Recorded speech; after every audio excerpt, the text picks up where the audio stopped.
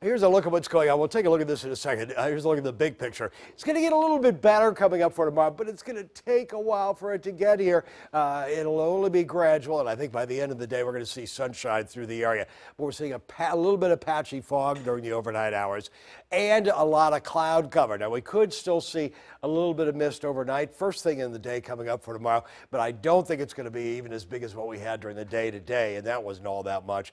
Here's where we are at midnight. Again, lots of cloud cover continues to move in overnight.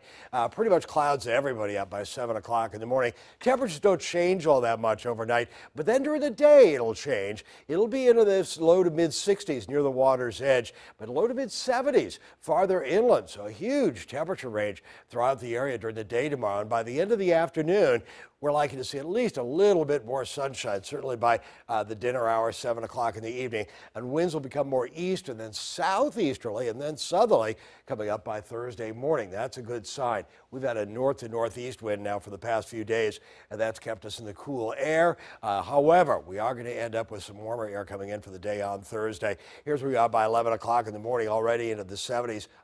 Rain?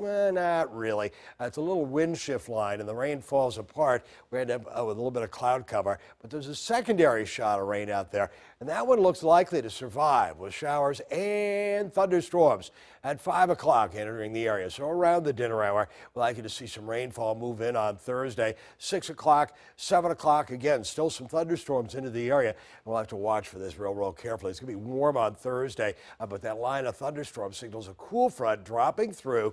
There's where things are by Friday morning, more of a northerly wind, but by the end of the day, more of an easterly wind and becoming more southerly again by Saturday, and that'll warm things back on up into the 80s. There's where we are by Sunday, well on up into the 80s quite likely, and southerly wind continues. 65 degrees, but that's kind of an average. It'll be between 60, 65 near the coastline, 70, 75 degrees well inland, and we could see a little bit of mist during the morning hours and some patchy fog.